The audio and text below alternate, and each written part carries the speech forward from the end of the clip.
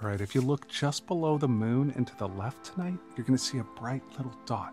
That's Saturn. We have the conjunction of the moon and Saturn tonight. Some clouds rolled in, so I'm going to wait for them to pass, and then we're going to the telescope. All right? All right, guys, here it comes. This little window of clear skies. We're going to see what we can get. Let's go. Whoa, okay, there is our November moon, and definitely with November 1st now. We got some clouds and stuff. Really feels like November, but let me get you a screenshot of this, and I want to race to Saturn because I don't know if we're going to be able to capture much of that. There's your screenshot. Let's go to Saturn. Okay, there's Saturn. Ooh, I see Titan, I think. And another moon. Ooh, I see a bunch of moons. I think I see 4 moons around Saturn tonight. All right, let's zoom in and see if we can get a little bit more detail. Trying to race. Okay, we'll dim it down. Hey, Saturn. How you doing up there with all those clouds? What a good image.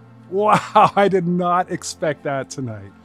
Oh, man. Just looks so good. Look how edge on we are with the rings. They're supposed to disappear this month because we're so edge on. Wow. That is just so cool. I'm glad I waited. Look at the clouds coming back. So if you get the chance tonight, get outside, even if you just have a little bit of clear skies. Check out the Saturn and Moon conjunction. All right, guys, we'll see you soon.